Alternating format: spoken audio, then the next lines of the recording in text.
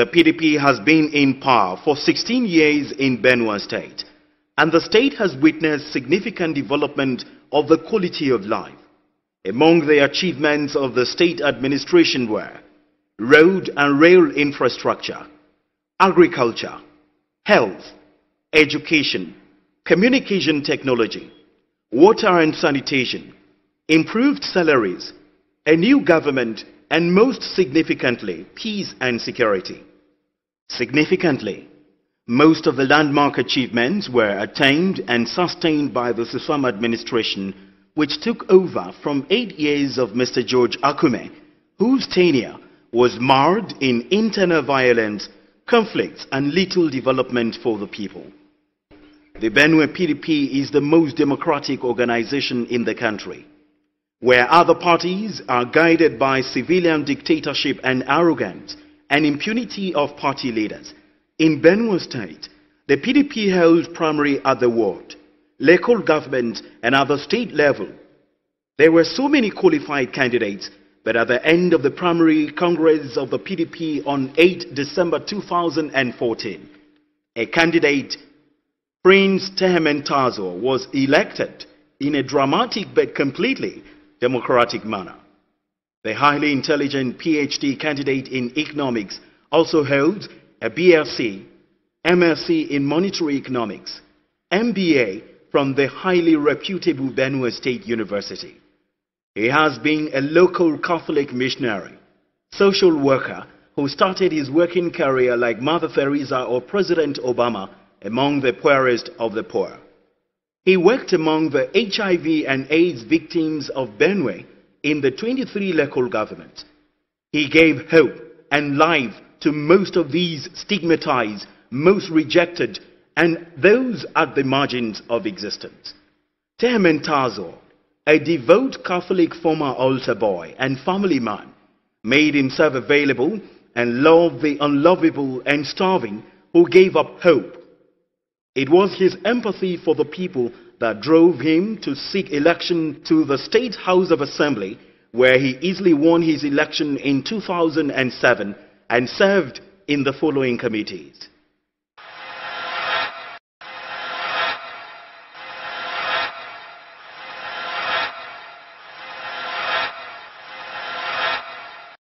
In 2011, he again won his election and returned to the House. His leadership style of servanthood, led by his simple, charismatic, and dynamic personality, soon drew other members of the Assembly to him. He became Speaker of the Benue State Legislative Assembly at the age of 38. His relationship with his colleagues and the executive was very cordial. While he maintained the separation of powers, he smoothly interfaced with the executive to enact legislation and embarked on appropriation legislation to actualize the SUSAM administration's strategy of our Benue, our future. Barely 6 months into his tenure as Speaker, political pundits, schemers, and pretenders joined efforts to stop this rising star. They challenged his re-election in court, where eyeing the governorship position of 2015, ganged up to bear witness against him. The court dissolved his election and he was sent to the political wilderness. The 3.5 years that Terhemen Tarzoor went from the mountain top to the deep valley of politics showed us his measure of manhood and leadership. He remained connected to his political base and party. He became an entrepreneur by necessity, crisscrossing between Benue, Abuja, and Bayelsa State. His dogged determination to stay afloat financially to help the poor, his desire to serve, and his love of expanding knowledge drove him to acquire higher degrees. He also taught economics at the University of Agriculture, Makudi, and also gave support to the needy, giving scholarships and financial assistance to indigent students. When the Benue people were assailed by the scores of governorship aspirants in 2014, they remembered Terhemen Tarzoor. They called him the man we sabi.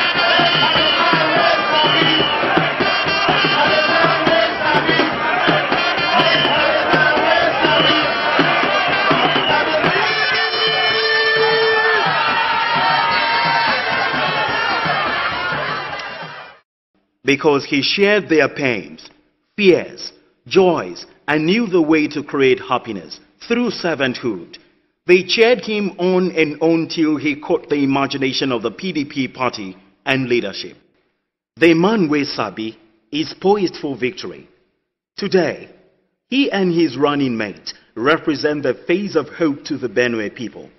The PDP does not face much challenge in the state because their closest rival party, the APC, is made up of a ragtag team of politicians who have passed the prime of life, who had betrayed and beaten the PDP hand that fed them to prominence and limelight. These APC leaders share nothing in common with the people of Benue State. As the prospects of losing stirs them in the face, they have become more verbally and physically abusive and violent. On 31st January at May Day in Badede Ward 2015, the APC thugs attacked an innocent PDP member while they were in a rowdy rally procession.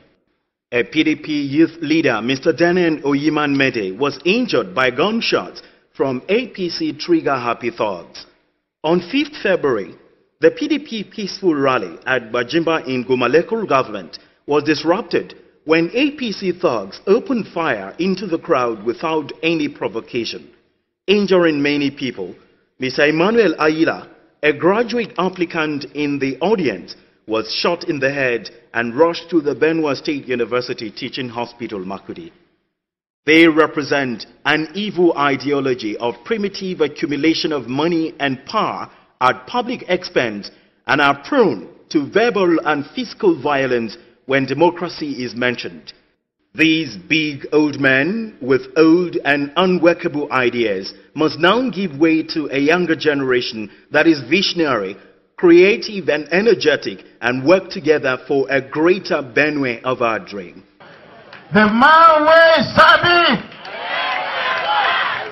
The PDP is going to form the next government of Benue State, and at the federal level as well. Benue is on the move. Terhemen Tarzoor, more than a candidate, is the face of hope, the collective aspiration of cooperation, honor and dignity, and a greater Benue State. I stand here on behalf of all the aspirants, the elsewhere aspirants, to speak on the solidarity and great support we have for Terhemen Tarzoor. When we were contesting for this election,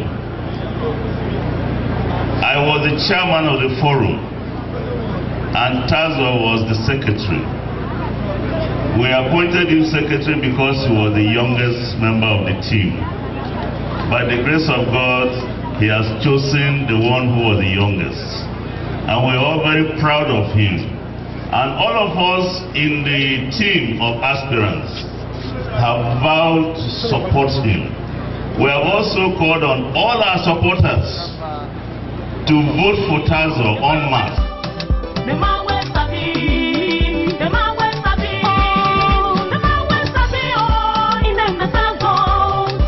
We in PDP deal with you people who are our people. And so this is your own party. This young man is energetic. If we look at the history of developed economies in the 21st century, they are looking at young, focused, highly educated, energetic young men. We need a young man under this economic trying time who is an economist. This young man has a master's in monetary economy. He has a master's in business administration. He has just defended his PhD in developmental economics. This one is a chemist. He has a BSc in chemistry. You will see how highly educated they are. This is what we need. As mothers, we are proud that our children are being celebrated. We are happy that the young ones have been given chance to show their own intelligence and their own strength too. You can look at the attendance by our youth here. It is only right that the youth governance. And so we have done it before, and the benue women are ready to do it again. And we will go out for PDP without mixing words. We will work in the state or local government and the council. I want to declare that our vote is for PDP. Starting from Senator David Mark, down to the lead councillor, from Jonathan to Mbede to Tarzoor, all of them we are voting them.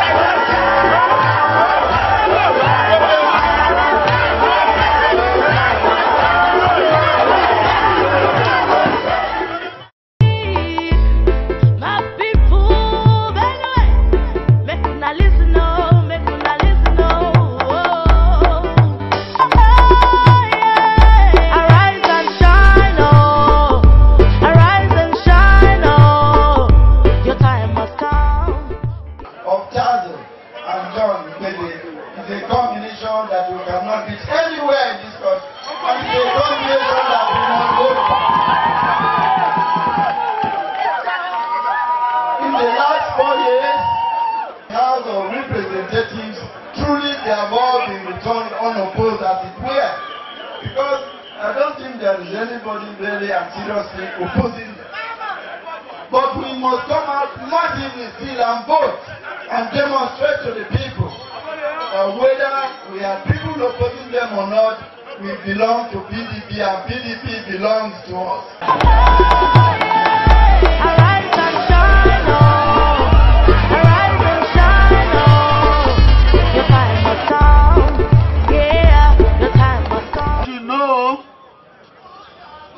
Standing here, your deputy governor, I also ran for governor, and also I also ran for governor, but the person who won is the man who sabi.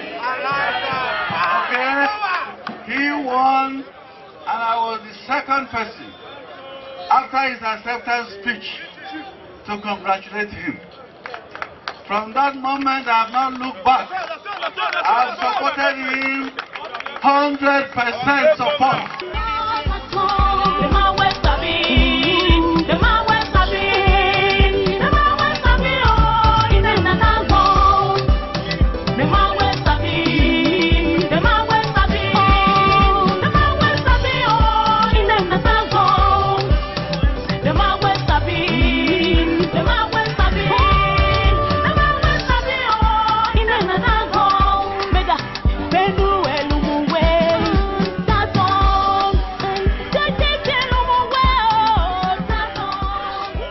When you voted me to the House of Assembly, I became the minority whip.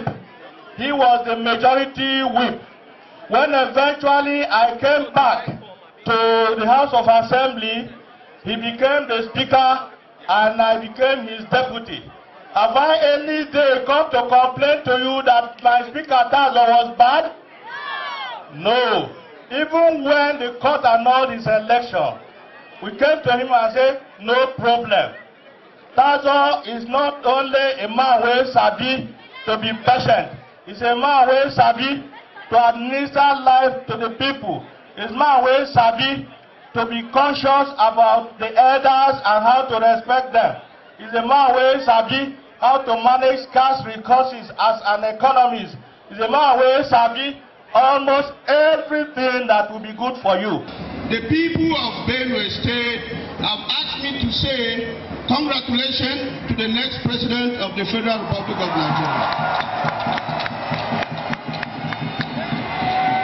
Mr. President, as an economist, as one who believes in statistics, what I have seen here is a clear show of all the votes that you have on the Valentine's Day, and that's what the women of Benue have asked me to tell you, that this is going to be your Valentine gift. I don't have much to say, but to draw your attention to the fact that yesterday you were there for us when the insurgents came. You collaborated with the President of Senate, you collaborated with the Governor of Benue State to bring us peace. You have allowed for the establishment of a College of Medical Sciences in Uniagric. This is to show that you have the love for education. You have given this Benue State a chance of having 2 members in your cabinet, 2 ministers. One has defected, but we know that he has gone to the domain where they have certificate issues. And he is one of them, so we wish them well. Mr. President, lastly, I can assure you that you have given us, the younger ones, the opportunity to grow, and that is the spirit of PDP. And finally, the relationship that Benue people have enjoyed between Suswan and our boss, our dear leader David Mark, and you, as your grandchildren coming up, we want to multiply their relationship and tell you that Mr. President will be there for you. No answer. Everybody fine, everybody new. Tiki Pamo, Ipo, Aizon.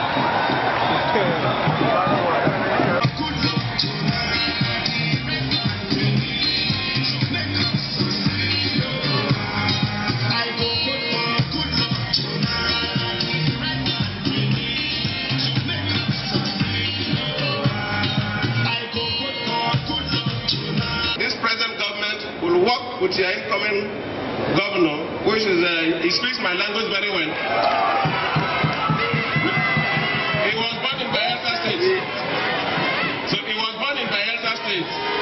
So you can see that I work with him.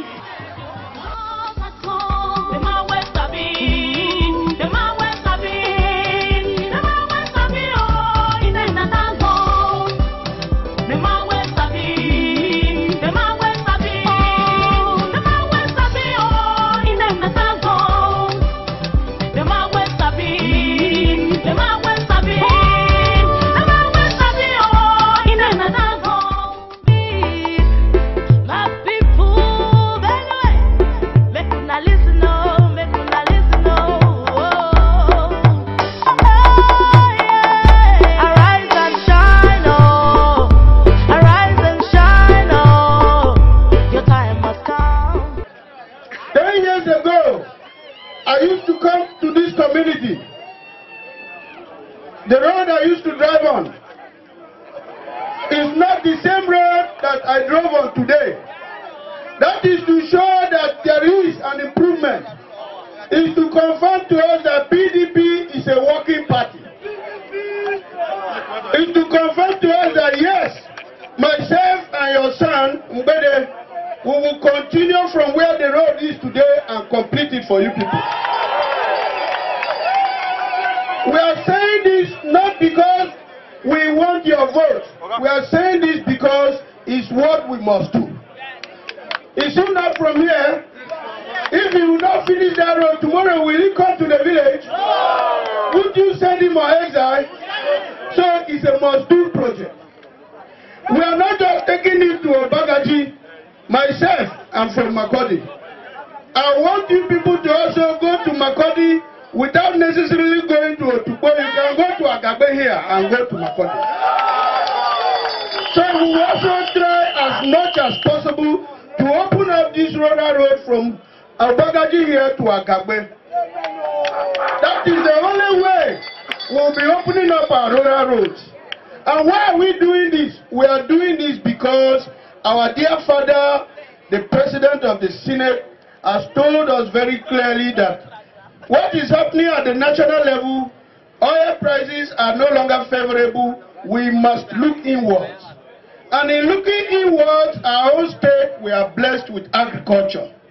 You have abundant Fadama land by the riverside here, isn't it?